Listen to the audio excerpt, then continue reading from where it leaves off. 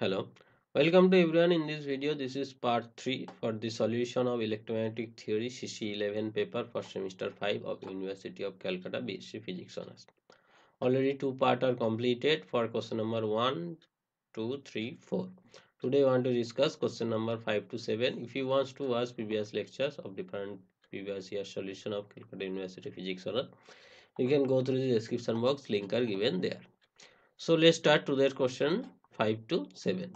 You can see this is the total question paper 1, 2, 3, 4. This already cover up in part 1 and part 2. In this section we want to was the question number 5, 6 and 7. So let's start. Question number 5 says to infinitely extended homogeneous isotopic dielectric medium 1 and 2 dielectric constant this to 5 meet at z equals to 0 point plane. A uniform electric field exists where there is a electric field or exists everywhere.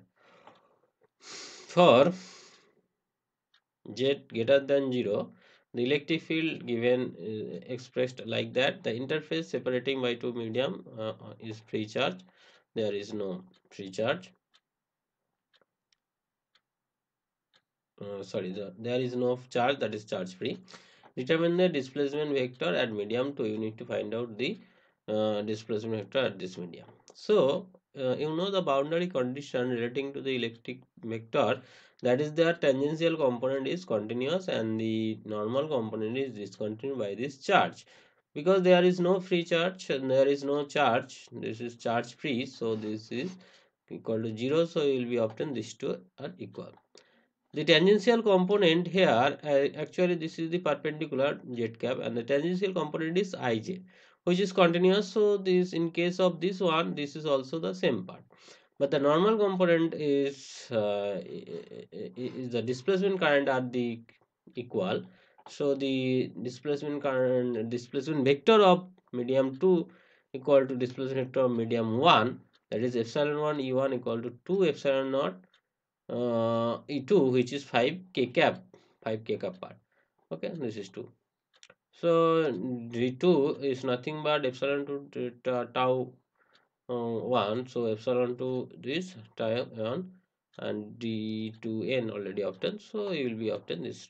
Okay, next thing says the electromagnetic wave is incident at the surface of two normal. Find out the ratio of the electric field intensity for the normal incident. Find out the condition under which this phase reversal of the reflected wave. So this is actually Fresnel's equation. The incident wave, this one, electric and the magnetic, reflected wave, reflected and refracted wave. Okay. So boundary condition, that is tangential component of electric field is continuous. So taking this tangential component here for this incident wave, this is the tangential component. It's reflected wave, this is a tangential, and refracted wave, this is a tangential component. These are the continuous. Okay, and the magnetic field at this point also continuous. So this is the magnetic field point, and just use this relation, the magnetic field with electric field will be this relation, and just calculating, you know, I think in the theoretical part this is you already know. I just mention here the process. So you will be obtain this reflection coefficient like that, and this is the transmission coefficient. What will the phase reversal of the reflected ray? So this reflection coefficient like here, and this will be negative reflection coefficient. We if this will be the negative,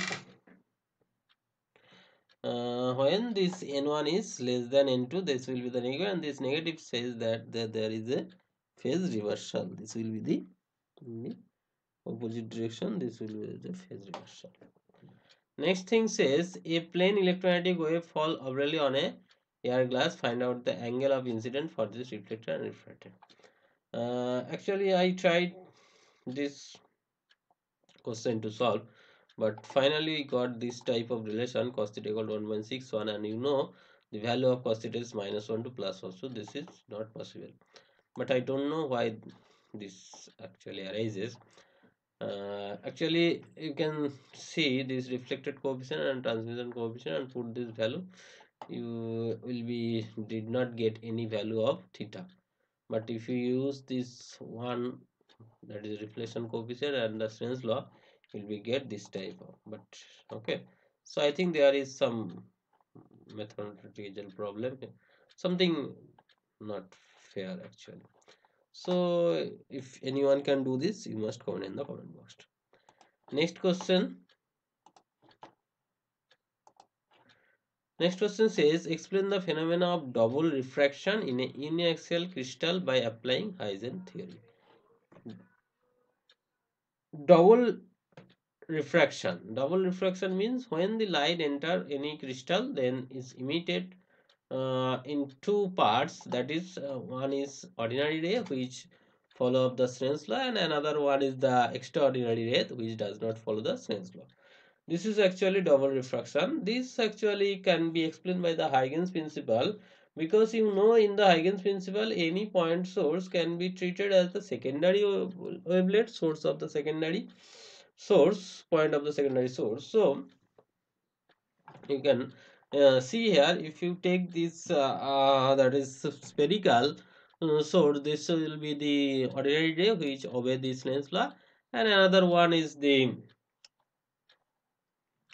ellipsoid which is extraordinary ray which does not obey the Snell's law. Okay, so there are two is E ray O ray, and E ray is equal velocity in all direction, that is spherical, and E ray does not obey the refraction law.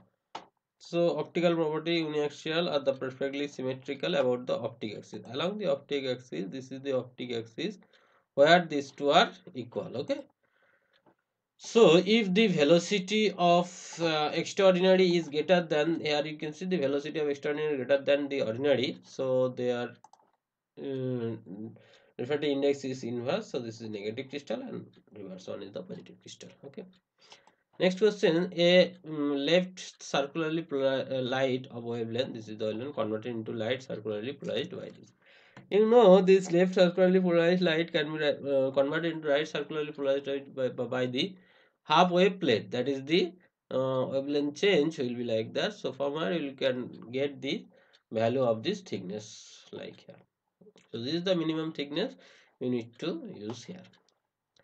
Next question says, a thin polaroid placed between two crossed polaroids alloy rotate at a rate omega about their common central axis. Determine the intensity of the transmitted light in terms of intensity of unpolarized light. So this is the polaroid, this is the polaroid, and this is another polaroid. So these two are perpendicular to each other, and this is some angle theta. Suppose take the angle theta.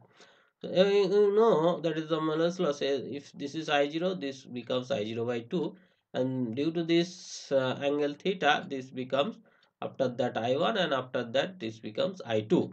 So I1 equals to I0 by 2 cos square theta, and I2 equals to I1 cos square 90 minus theta, because this angle is because their angle is theta, so this is 90 minus theta. Okay, so finally we obtain this one sin square theta. So if you take 1 by 4 here, it will be sin square 2 theta, and theta is nothing but omega t.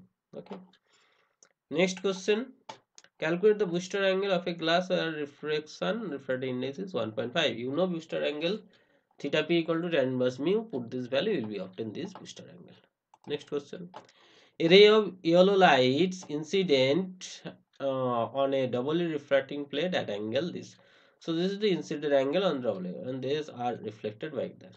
So from Snell's law, you can easily find out this refracted angle for ordinary and extraordinary. You can say that is extraordinary does not obey the Snell's law, but they obey the Snell's law at the optical axis, and you know here they are optical axis placed along the optical axis. So you can use Snell's law extraordinary also, because they passes along the optic axis.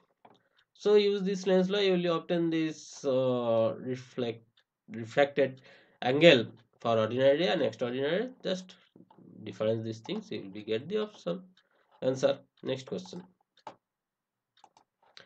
says state the Biot's law rotary polarization.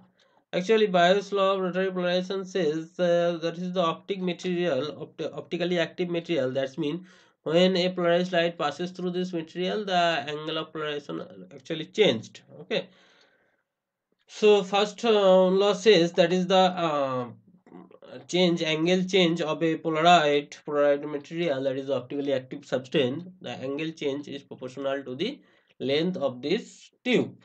Okay, so this is the proportional to the length of the tube.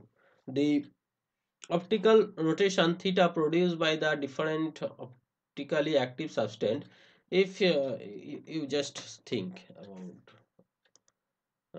because this is actually the length of the optically active material. So this angle of rotation, this polarization angle, this angle of rotation depend along this length.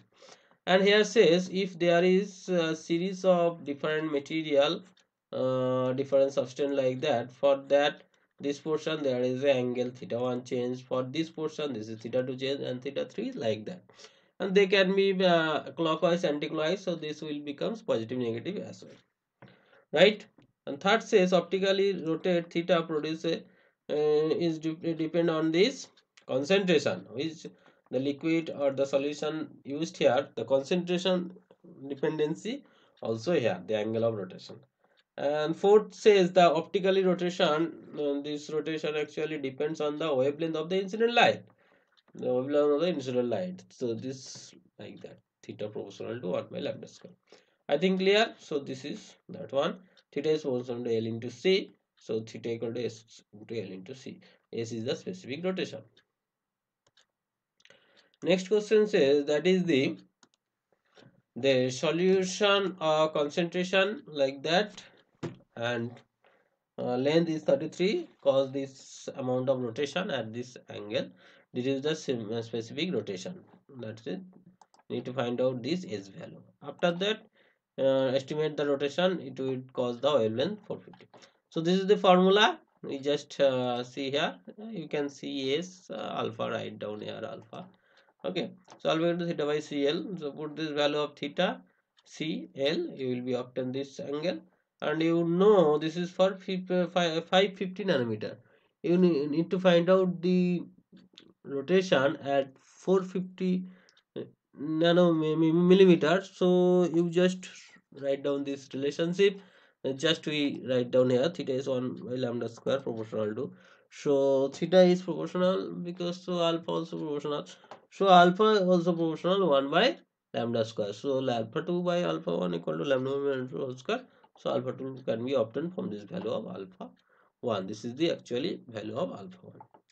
So I think clear. If there is any doubt, you must comment in the comment box. This is all about me. This is my contact detail. You can connect with this Telegram channel, and this is my YouTube channel details. Go to this channel, we get different physics related videos of mathematics. Like this session if you learn something for this session. Share this video to your friends so that he or she also get benefit from this video. Subscribe this channel if you new in this channel. Those already subscribe. Hit the bell icon to get notification of upcoming video. So take care and meet on the next video as soon as possible. Thank you.